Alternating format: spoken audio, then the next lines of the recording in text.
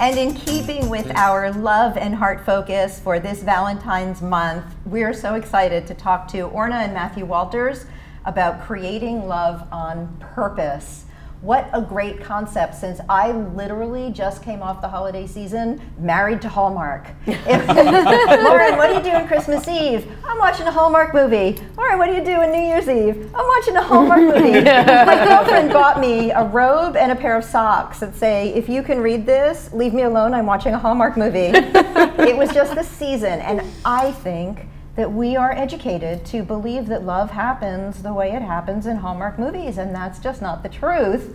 So please tell us, how does it really happen? Well, I mean, that's exactly it, right? We have all these myths about love, right? Love will happen when you least expect it, you know? If you stop looking for love, then he'll show up, right? We in the songs and the Hallmark movies and everything teaches us that love operates differently than everything else that we do. I mean, even our languaging around love, right? Like, oops, I slipped in a banana peel and I fell in love, right? Like this thing that we have no control over.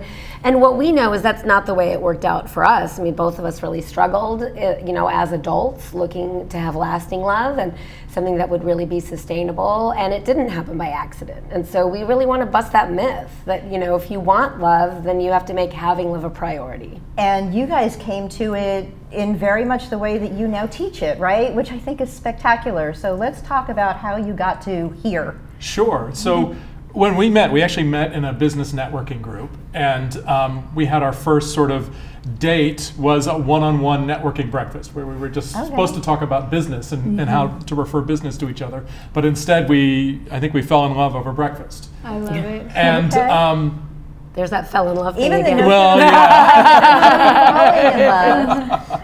Exactly. And we've chosen to love each other ever since. Okay, Right? Well, if you've made that choice. But the and it thing was, actually before worked. that, right, we were in our 40s when that happened. And before that, we both struggled for years. We both have our different stories about how we struggled and why we struggled. But we were both separately very intentional about what we were looking for and how we were going to go about creating it. So neither of you had been married before. Well, that's true. I mean, neither one of us had been married before, but we do say that part of our expertise is that between the two of us, we've pretty much made every mistake you can make in relationship before figuring it out. With relationships. Like, I had a lot of heartbreaks. I mean, Matthew still laughs at me. Like, one of my favorite things to do is go sing like Japanese style karaoke where you get your own room, but instead of going with a group of friends, I go by myself and I sing like a bunch of heartbreak songs. And it's like they still really touch me because I had my heart broken over and over and over again. You know, we find that people either end up in one bucket or the other. They're either the breaker-upper, the person who makes that decision most of the time, or have my experience where they're the breakee, right? Where the person leaves you. And so I had a lot of abandonment issues, you know, that it wasn't going to last, or as soon as you'd hit a bump, I was like, oh, there he's going to scatter off, you know, and I'll never honey, to be seen again.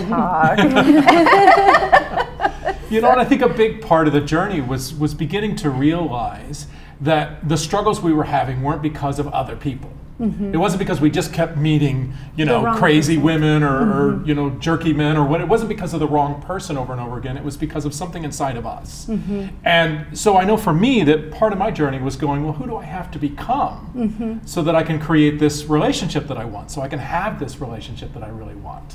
I love the way that you say that because I remember going from, so I have been married before, and I remember after getting divorced, I thought, okay, I've got to get healthy. Like, you know, for whatever reasons, you know, I was the one who was broken up with. I was totally heartbroken.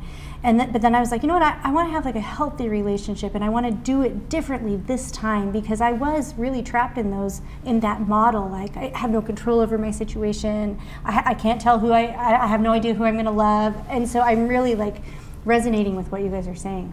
Yeah, I mean, most people date backwards, right? It's like we go on this date, we have a lot of hope, right? And then if we get all the feels with that person, we're working really hard trying to like make it work. Like, how do I keep this feeling? And yet, you know, usually when we feel good, we generally aren't that delusional to think it's going to last forever, right? Like nobody's ever like, oh my gosh, I feel so blissful. I think it's going to last forever. But yet when we are heartbroken and we feel badly, we lie to ourselves that way. We're like, oh my gosh, this pain is never going to leave me, right? We have this inner dialogue that says it's going to last. So those feelings in the beginning, they do need to be there. That spark of attraction does need to be there. You can't forfeit it, but you can't leverage only that, right? So dating backwards is this idea of like, oh, I have these feelings, so this must be the right person. And that's not the only ingredient, right? Like if you're making bread, right, like yeast is an essential ingredient, but just yeast does not bread make, right? That's right. You got to have some flour, some sugar. Good job from the woman who doesn't cook. I know those three ingredients. Sugar and bread. I think you're making a cake. I think you're making a cake. I have very sugary bread.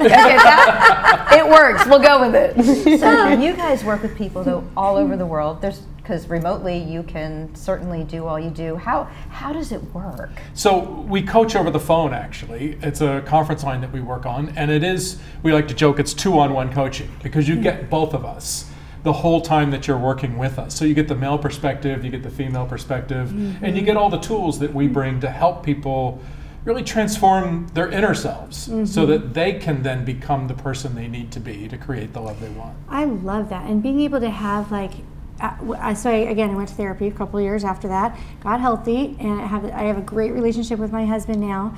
But it would have been so great to be able to have a man's opinion and a woman's opinion at the same time. I think that's a really unique value. Such a unique perspective. Yeah, I mean, ultimately, we are the guides to love, right? We're the guide. And so, you know, we have a system, and it's a proven system that works. You know, we've been working together a decade now, and we put our toolboxes together. So we have a really big toolbox.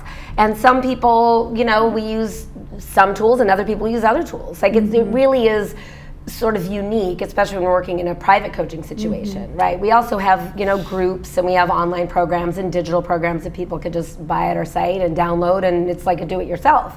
But you still have us guiding you, right? Speaking in your ear. Yeah. Tell us, do you have a favorite story? Is there a favorite client situation that you could share with our viewers? There's actually lots of stories. Oh, do you have one so you want many. to do? Yeah, I'll let you go right ahead. So every once in a while, like we'll finish a package, and not everybody ends up with their person at the end of the coaching package, right? You certainly can't guarantee that because there's just timing in life. Right. So we always follow up with people, right, and just see how they're doing and check in. And we were doing a follow-up with one of our clients, and she's like, "Oh my God, I've been thinking about you guys." And we're like, "What's going on?" She says, "I met my guy," right? And then she stops. She goes, "Everything you said is true. I didn't believe you when you told me, but everything you said is true."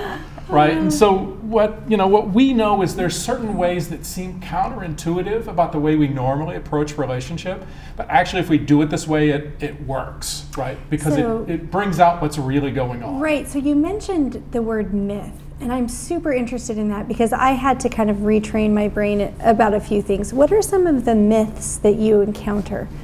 Well, I mean, the biggest of all is like all the good ones are taken. That's that's a limiting belief. Yeah. It has nothing to do with the truth. I always think it's funny when people say I'm having trouble finding, people to date, and we're like, well, you only need one. Like, I mean, right? Yeah. Like I'm not with anybody else. I've been with Matthew now for quite some time, right? Like you only need one, and so you don't need people to date. I always hate that generality of, oh, I need to find men or women that have these characteristics. No, you don't, right?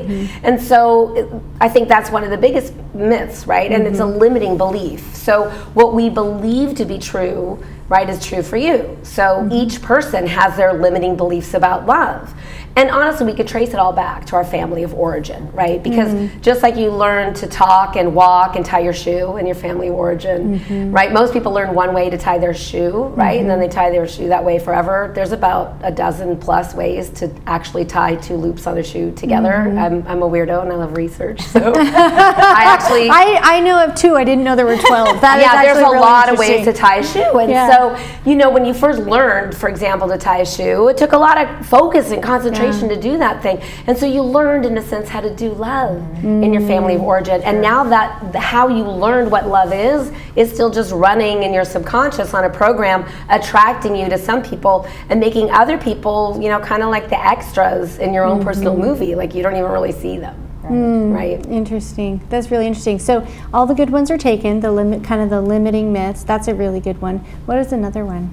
I think one of the biggest myths we run up against too is that everybody on a dating site is in some way a scam or trying to take advantage. I hear that one all the time. We hear that all the time too, right? Yeah. Then we have other clients who seem to have no problem at all meeting nice people on dating apps or on dating sites. My brother and sister-in-law met on JDate. Yeah. So you know it's possible. My parents met on a blind date. You know it's possible, right? You would never tell somebody who was looking for a new job or a new career that, oh, do everything you can, but don't go on LinkedIn. Right? Yeah. The one place where you can most likely find a job, don't go there. Yeah. Right? Yet that's what we think about with dating apps. It's like, well, don't use that because nobody there is really looking for a relationship. And that's kind of like crazy because I mean, there's just as many people who are trying to BS you in person than there are on a dating site. It's like on the dating site, it's just a smaller pool of all the people that are out in the world, right? But there are a lot of people looking to have love, looking to have a relationship, looking to connect with that person. And so I think it's really important. It's like a dating site or a dating app is just a tool, right? It's like if you bought a chainsaw and you cut your arm off with it. Is the chainsaw bad? No, it's just a tool, right? So you have to learn how to use the tool, right? And there are ways to protect yourself, certainly, and not fall into some kind of catfish situation and all of that. But I think it's the belief system. If you believe that you're going to be scammed on a dating site, well, guess what? It might happen. Then people are going to come after you wanting things from you, right? That's interesting. Yeah, and it's interesting because like when you've been married for a while or we've been in a relationship for a while, sometimes you forget all of those things you had to like figure out at first, right? Like I remember that being kind of a big thing too. The other one I remember was when I was like, I said something kind of surprising and he's like, shut up. And I'm like, wait, you told me to shut up? But really what he meant like was, no way, that's really interesting, you know, because he's a California boy. Oh, that's funny. So just little things like that you don't think of. Anyway, so that's really interesting. So basically, know what you want.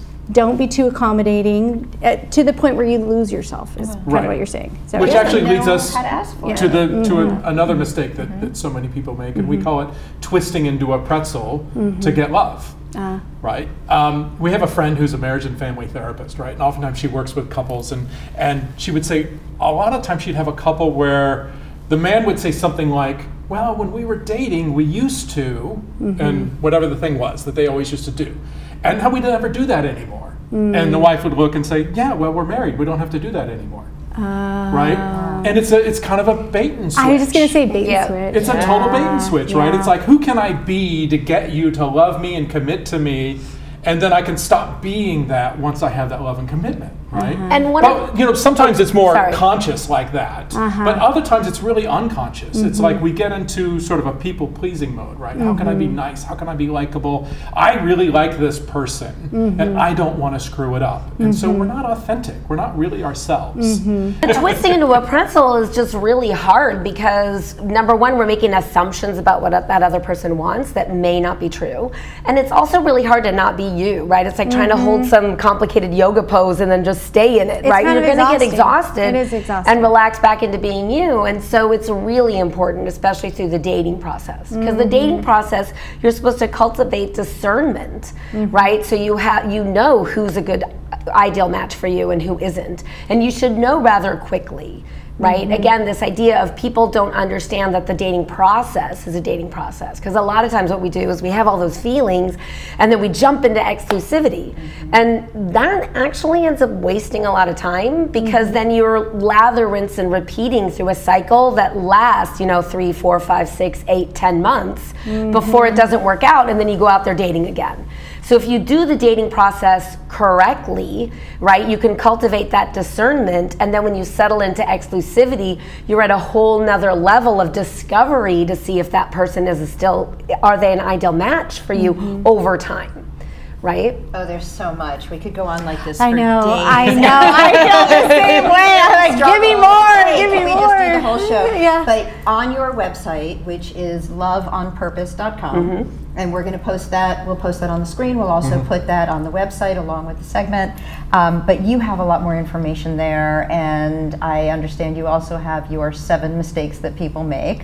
And so people can download those or at least read them and see what's going on. I mean, we shared a couple here today of those major mistakes, and you can get the other 5 and a whole report. And if you're busy, you can listen to it. If you want to read them, you can read about them. Hey, as we go out, give us one more. This is so interesting. Okay. Well, I think one of my favorite is this, like trying to iron out all the conflicts, right? That's a good one. Because if you're ironing out all the conflicts, then hello, how are you going to know if you're a match with that person when challenges arise?